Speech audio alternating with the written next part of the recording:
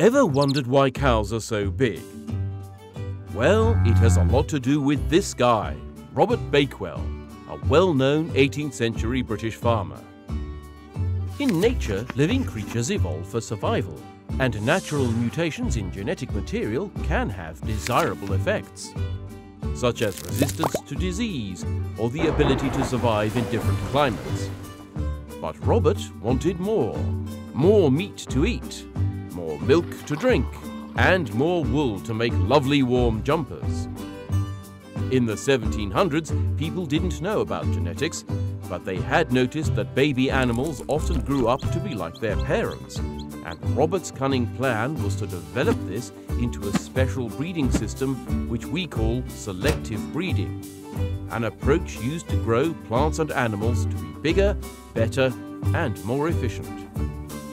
First, he separated his male and female livestock to prevent unplanned breeding. Then he observed which animals had good features, such as large size, strength, and health, and he used those to breed whilst removing livestock with poor qualities like weakness and illness. The selectively bred offspring then mated with each other, and their children were bigger and better than before.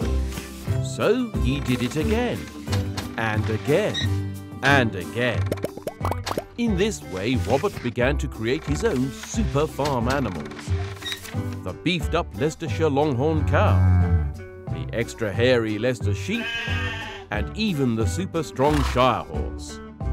Robert's methods were popular, and a similar approach to selective breeding can still be seen today.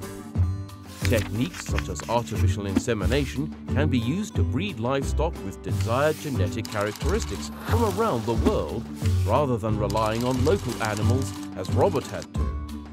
And it even works for bees. Robert would have been impressed with modern developments too, like genetic modification, in which genes, the building blocks of life, are directly manipulated through biotechnology, crossing characteristics not just between different varieties, but even different species. As Robert showed us, altering animals can help to feed and clothe us. But is it always ethical to make such changes?